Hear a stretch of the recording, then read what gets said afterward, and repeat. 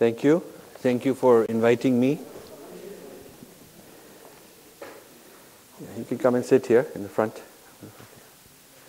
So I'm looking forward to an interesting interaction. I'll just spend a few minutes giving some overview of my latest book, which is titled Being Different. And as the introduction said, the focus is to find out how things are different rather than how they're similar. In reality, there's both similar and differences. If one wants, one can look for similarities. If one wants, one can look for differences. But differences are what make a civilization useful, resourceful, unique. It has something special to offer to others because of what is distinct. So, and difference doesn't mean superiority. It doesn't mean inferiority. It just means different. Like, one fruit is different from another, not because it's better or worse. And I also explained that according to our philosophy, difference is a very deep character of the cosmos. Things are individual and different. And difference is not a problem that you have to solve. It's not a problem that things are different. It's just the nature of things. So you can also celebrate differences. You don't have to consider it a problem or a threat or something that you have to deal with in a manner as though it's an issue. So my own background is as a corporate person. I was originally trained as a physicist, and then I became a computer scientist and entered the corporate world. And then I became a management consultant in global strategies for large multinationals, Fortune 50 type, to help them, acquire, merge, joint venture, different technology enterprises.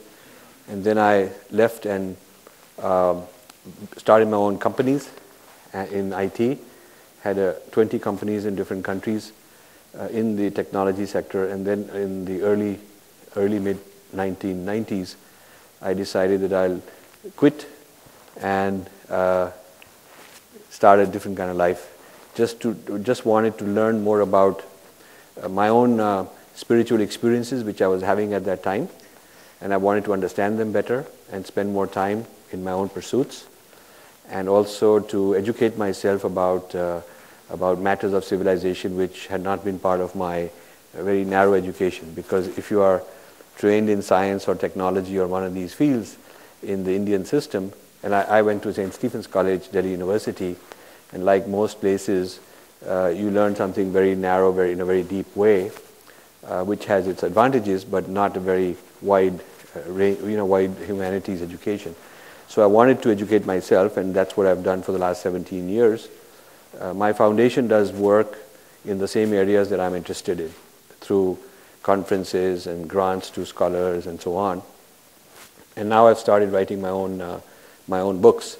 One of the first areas we decided to make an impact was Indian approaches to psychology and mind, which is all the traditions about mind, meditation, the nature of consciousness, that sort of an approach. And this started when I got a grant proposal from IIT Kharagpur. I gave a talk yesterday there, but I got a proposal when they were celebrating their 50th anniversary. Now they're celebrating their 60th anniversary. So that was a decade ago. And in that grant proposal, they wanted funding to do conferences. And one of the conferences that attracted my attention was on mind science. So I said to them, I'm very interested in mind science, but show me the details. And the details they sent me showed that all the speakers would be talking about Western models of mind. Freud and Jung and all the Western thoughts of the nature of mind, the nature of psychology. So I wrote back that this is sort of disappointing. I would like to fund this, but I want at least one panel to talk about Indian ideas of mind, because Indian ideas of mind have been very old and basic, very foundational to our philosophy is the nature of mind and what the issues are and how to resolve them. And I got this letter, which I still have on file, which says, we're not chauvinists, we're scientists, and we don't want to be, we're secularists. So they had a very negative idea about someone wanting to talk from a scientific point of view, Indian models of psychology. So what I did is I got hold of several of my Western friends who are very deeply involved in Indian models of psychology. One of them is a Buddhist teaching at Columbia University, and he's a practitioner and a scholar on Indian inner sciences, Adhyatma Vidya as we call it. Another had done a translation of Patanjali's Yoga Sutra, and he was teaching at Cambridge. Another one was a practitioner of Kundalini. Another one was a Sri Aurobindo follower. So these are all Westerners. So I called them up and said that I want you to create a panel and go to India and explain to them Indian contributions, but don't hide the Indian sources. Don't translate the Sanskrit with Western words. Use the original and show them where you learned it from, because each of them had a guru. Some of them had been in Rishikesh for 20 years. They'd all learned. Some of them had been initiated by the Dalai Lama in a very formal way. So I said, I don't want you to hide any of that. Be very open. Tell them your own story. Tell them what you learned, why it's useful, and how you teach it in the West, and why it's good for humanity. So I convinced them, and I sent these abstracts to IIT Kharagpur, and immediately they accepted the panel, because now it was Westerners who were going to be talking about Indian models. So no longer it was considered to be something incorrect for them to do, because Westerners were talking about it. And when these Westerners came and spoke, they got a standing ovation.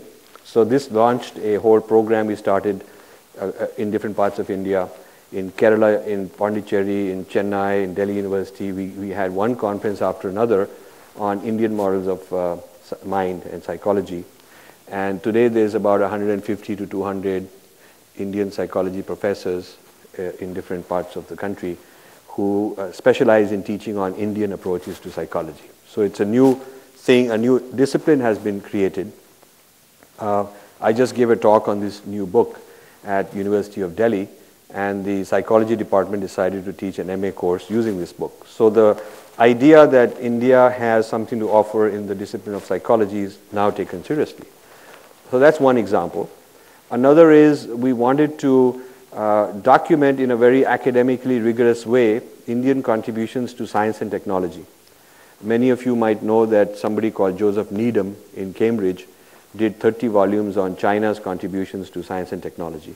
And this made a whole difference all over the world, because wherever China is studied, that set of volumes is used as a reference.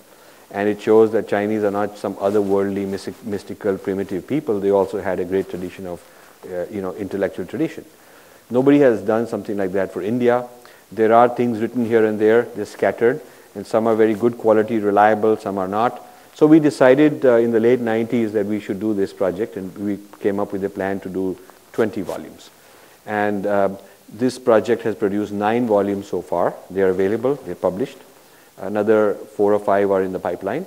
So we are trying to also create this kind of a collection of Indian contributions to science and technology. That's another area of my interest. I'm now interested in looking at Indian models of sustainability, because when you go around India, you look at certain techniques like water harvesting that have been utilized traditionally. These are very innovative methods of sustainability, and also the philosophy of sustainability, which is very deep in Indian culture, as opposed to depleting the environment, a short-term view, a selfish view, which seems to have dominated the world discourse today. So I'm interested in that. We're also interested in educational models using Indian methods of learning. In the US, there is a popular wave called accelerated learning. Accelerated learning means your child can learn very fast. They teach you in 2 years what you would normally learn in 5 years. And so I started looking at the background of where this came from. And most of the accelerated learning leaders today attribute it to a pioneer called Lozanov. Lozanov, who now is in his 90s, lives in Austria. I think he was Polish originally, or from the former Soviet bloc.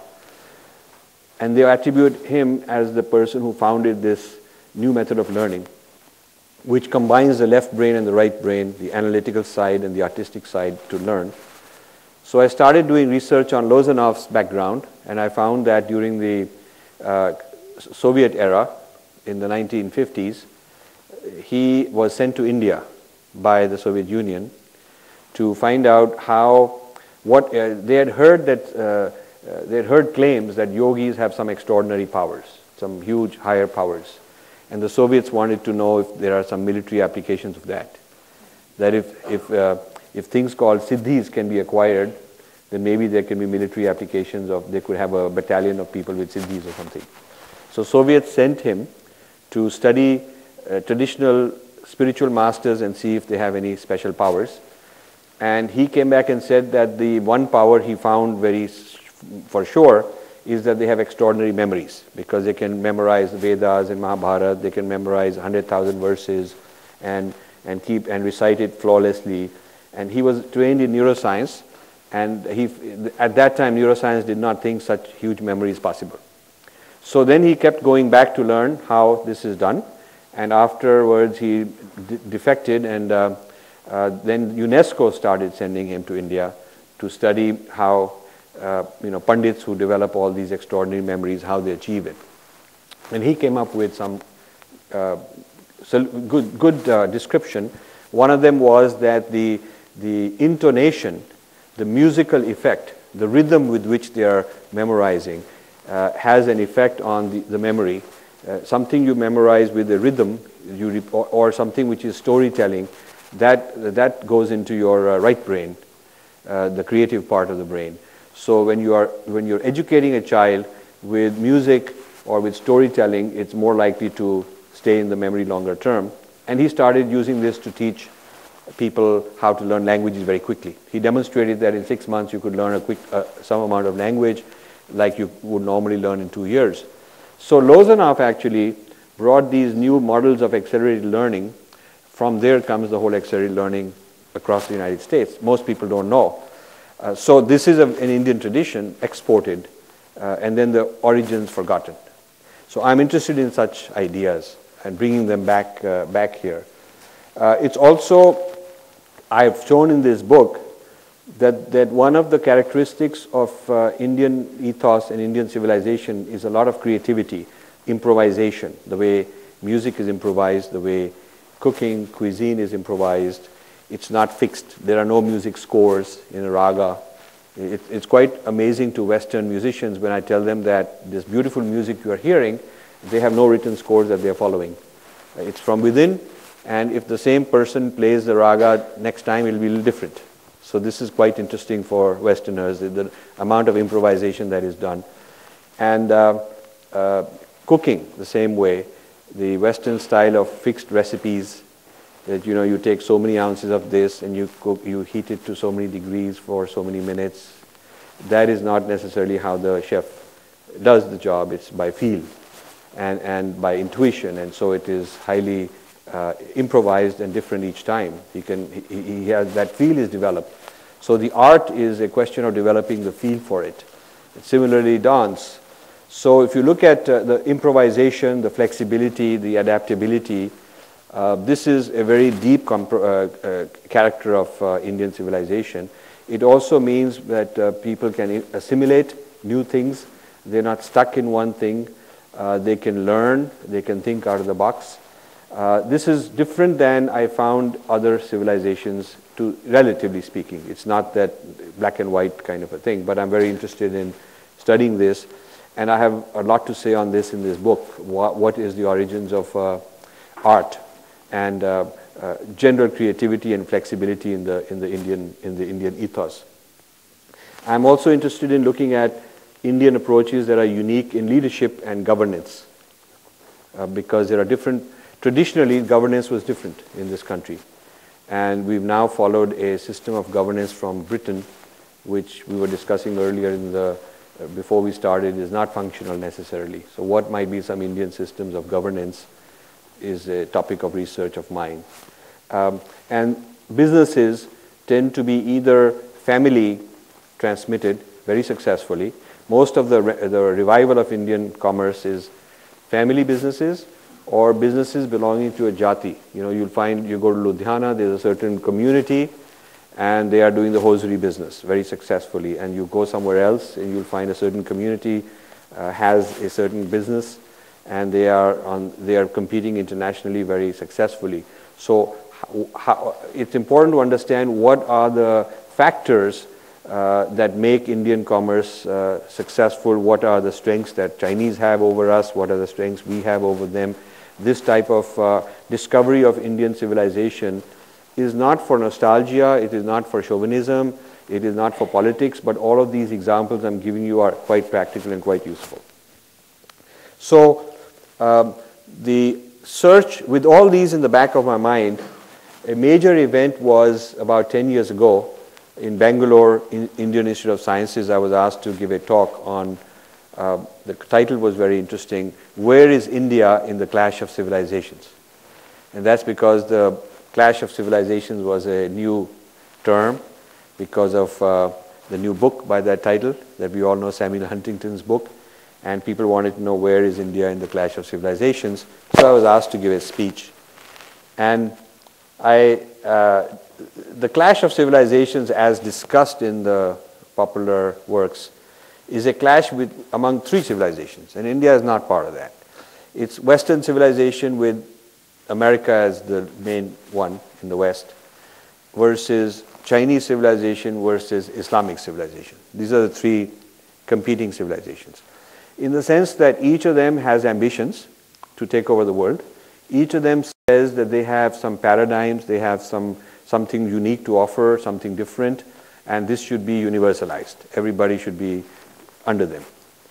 And India, even during the time when it had such a huge economy, such a huge manufacturing base, such a huge amount of wealth, did not have global ambitions. So the question comes, where is India? If there are these three big civilizations that have global ambitions, where is India in that? Where does India fit? So this got me thinking about this, and I've been working for a decade, and the book is a product of that search. So Western universalism, which is the one that is probably the dominant in the world today, Western universalism is the product of the West's history, its own peculiar circumstances, its own geographical circumstances, its wars, its conflicts, a very exclusive religion that could not tolerate science and then had to make peace with science and in separate domains. So, you know, the synthesis of prophets from the Judeo-Christian side with revelation, with Greek thought, which was rational, coming from a different side, these two had to be synthesized. So the West is a product of its own peculiar background. And Western thought, therefore, is the result of all that. But because the West colonized the world, it spread this influence and it became seen as universal truth. So what was valid and relevant and useful for the West, and it's good for them that they solve these problems in a very nice, innovative way, became seen as though this is the universal truth. You know, it's not only Christianity's claim of universality, but also the Enlightenment movement, the secular movement, with founding fathers like Hegel, claiming that the West was inherently superior, and this idea of history goes in a linear way, with the West always at the top.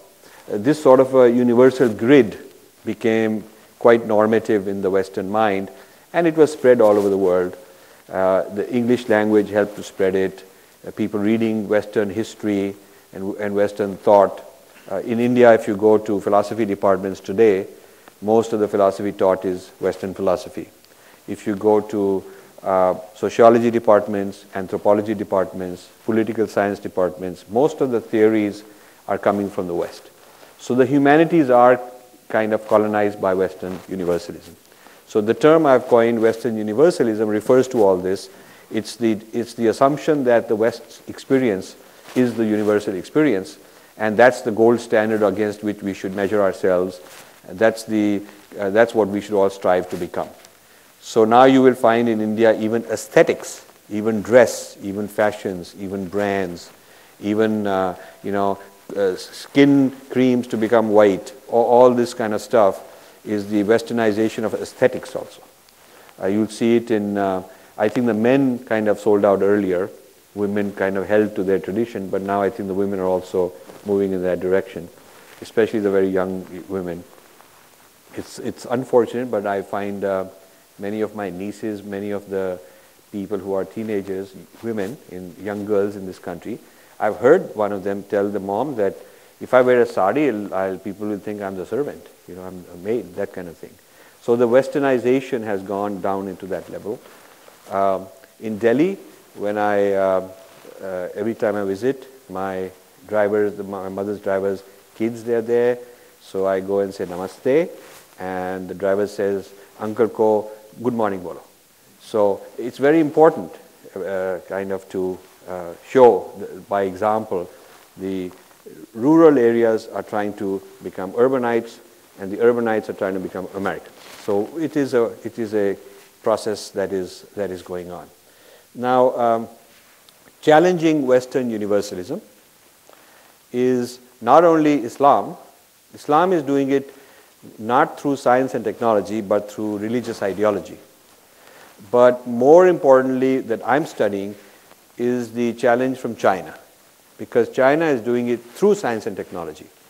China is saying that we are going to be capitalist, we are going to be free market, but not westernized.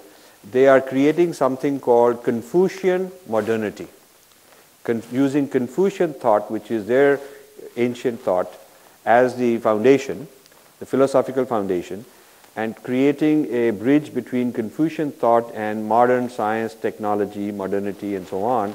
So what they are teaching their kids is that when we become modern and when we become technically bright and have more patents and all that than anybody else, don't think that we are westernized, because this is part of our Confucian ethos.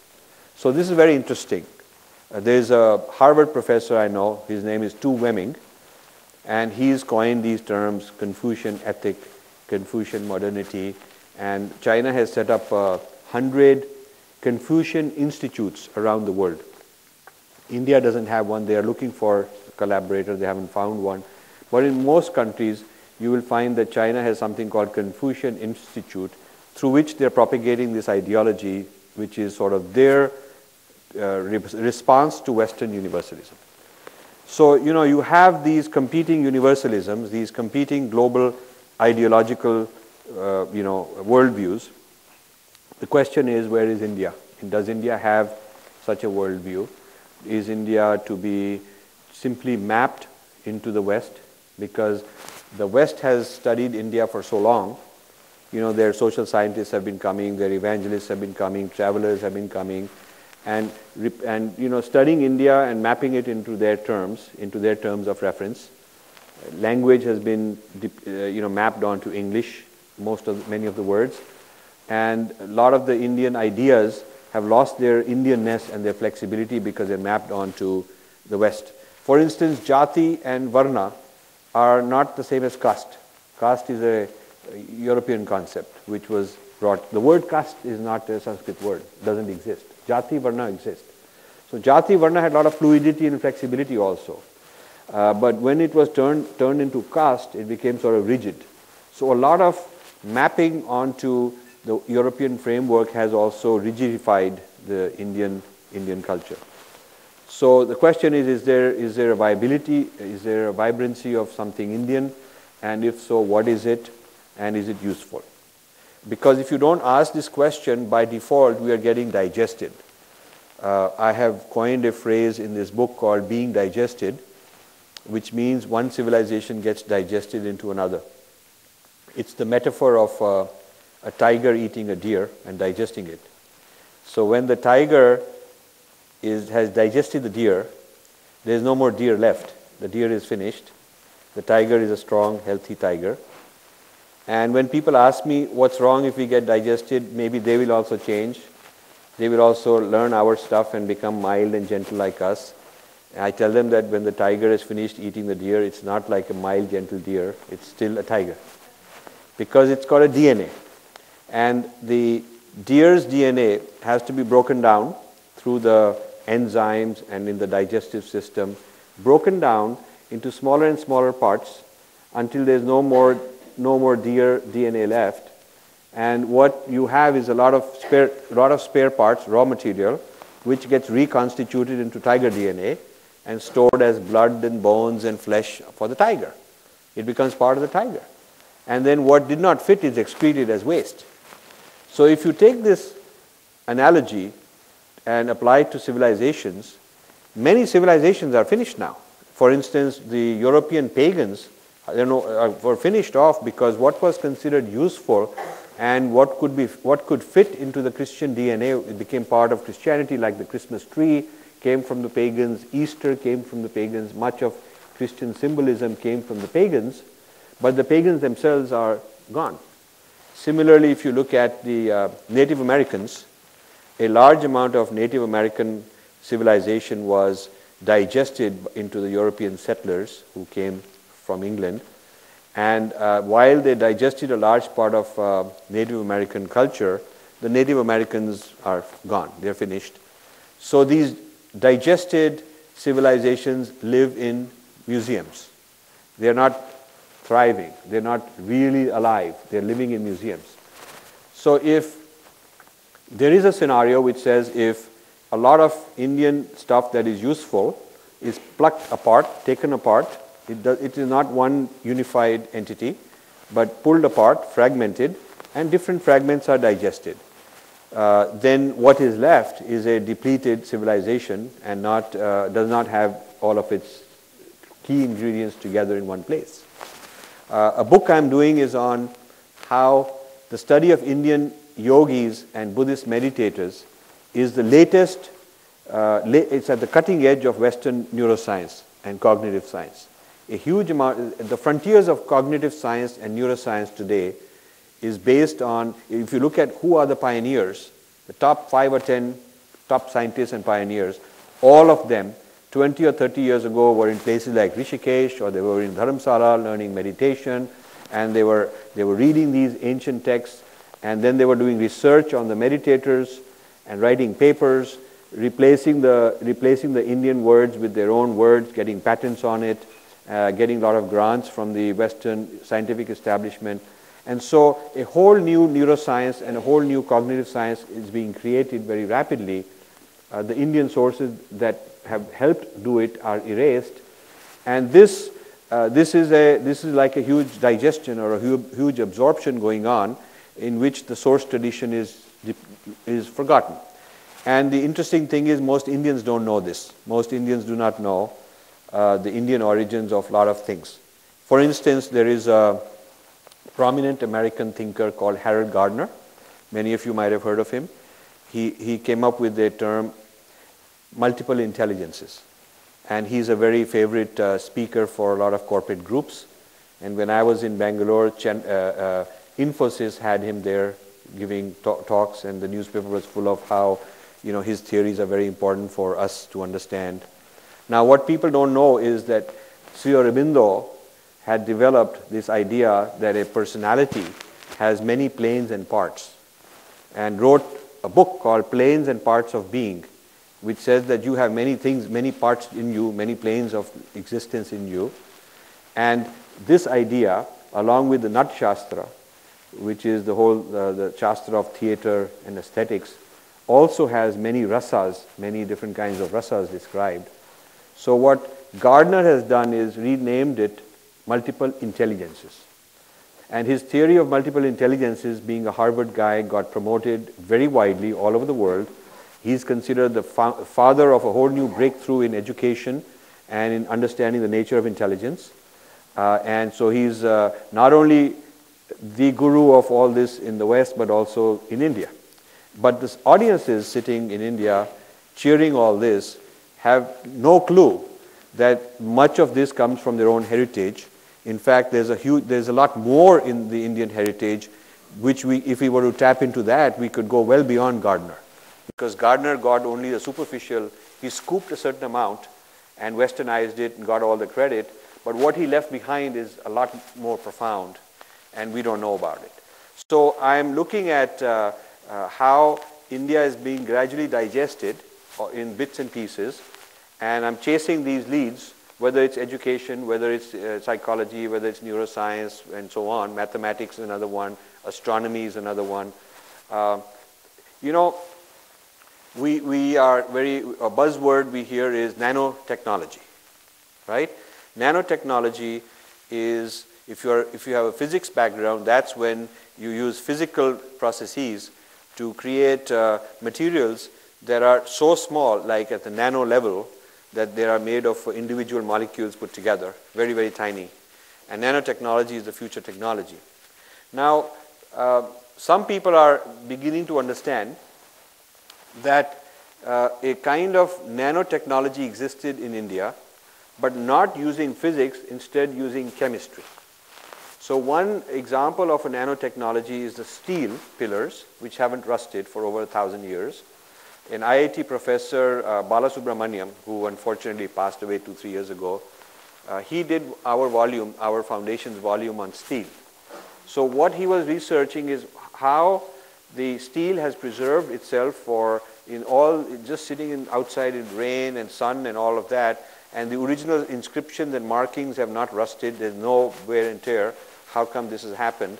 And Ford Motor Company gave him a grant to study the production of steel that does not rust for 1,000 years. They wanted to understand because it would help build engines and things like that. And so he was really looking at how the steel is made. And one of his discoveries is that there's a phosphorus layer which is invisible to the eye, but there's a very thin phosphorus layer on the steel pillar which is a few microns. So it's a kind of a nanotechnology level of phosphorus layer. So the question is, how did they make it? And they did not have the modern nanotechnology methods and machinery available to make it. So he thinks that they put some pastes. It was more a chemical process.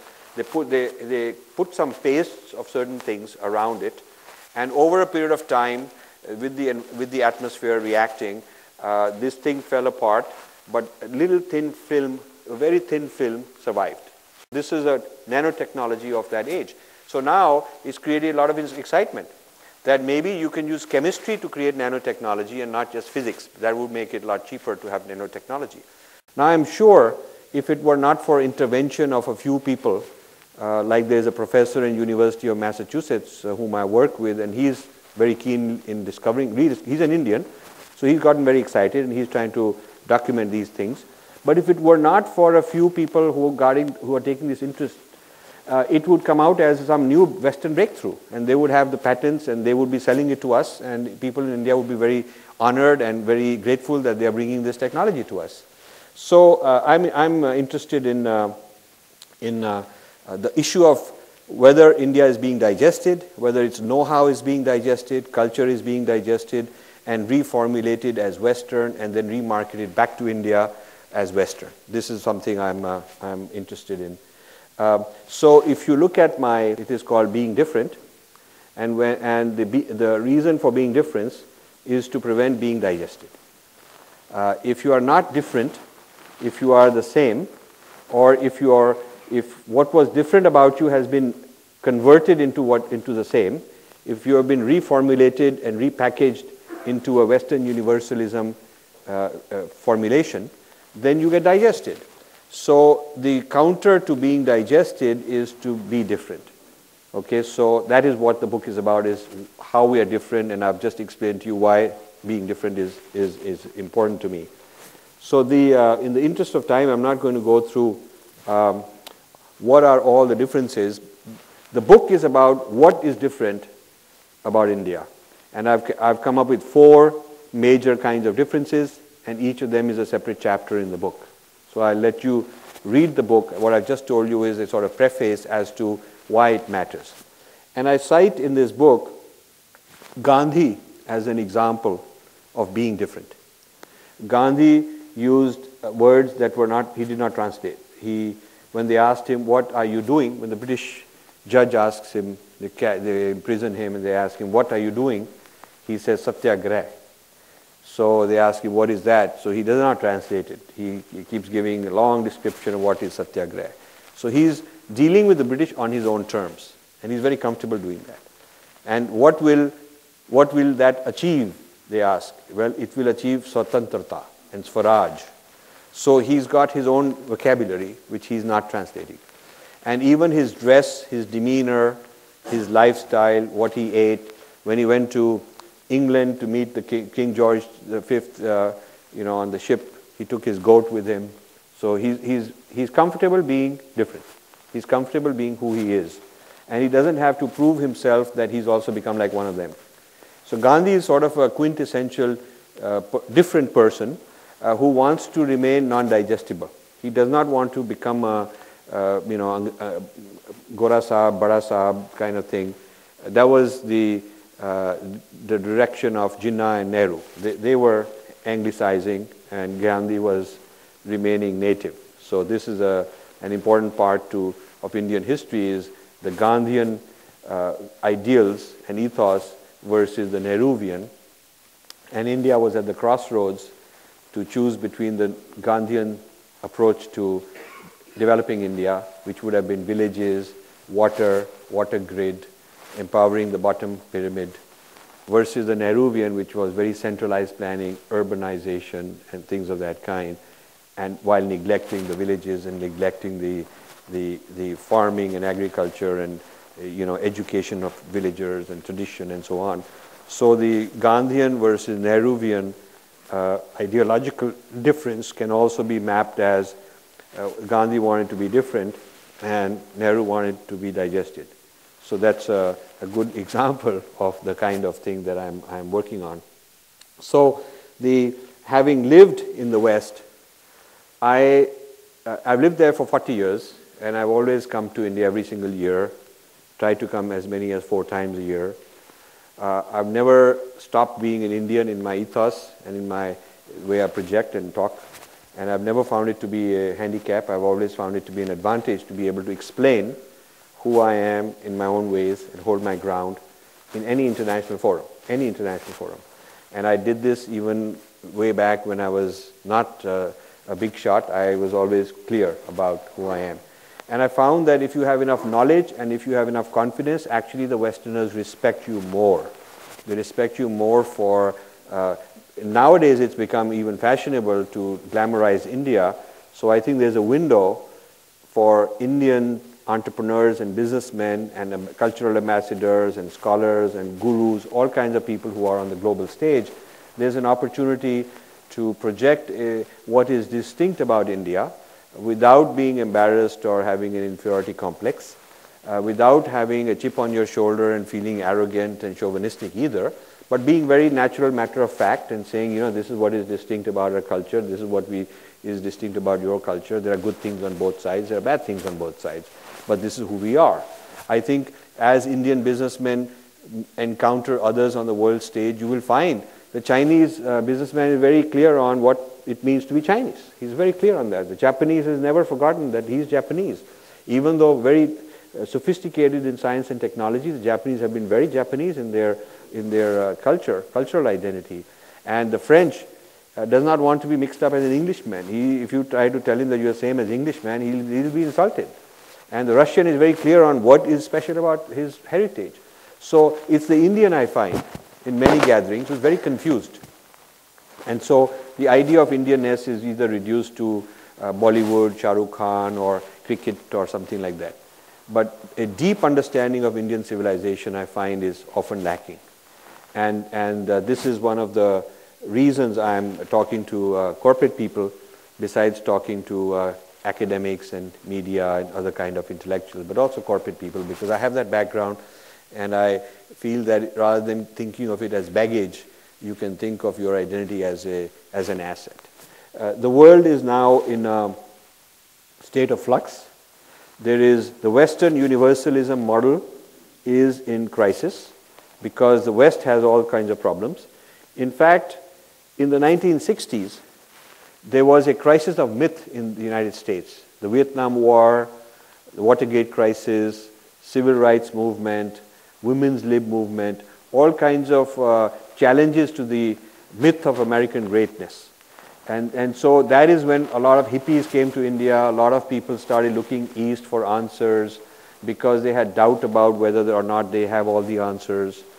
So we are seeing a return of that era.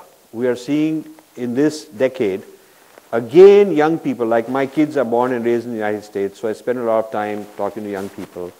They're having doubts about whether they're on the right track as a nation. And they're looking here and there for answers. So once again, 50 years after the previous event in the 1960s, we have another similar window in which India may be a supplier of solutions. India may be a supplier of new approaches to augment, if not challenge, the Western universalism. So it is in that context that I'm writing this book and giving these talks. I think I've spoken for a long time, and I would love to take questions. The 4 differences that are the core of this book I have not discussed. You should read there, or we can discuss them if you're interested in the Q&A. But I would like you. But those are the real backbone, I feel, of what makes our civilization distinct. Yeah. Thank you very much. I would love to take any questions.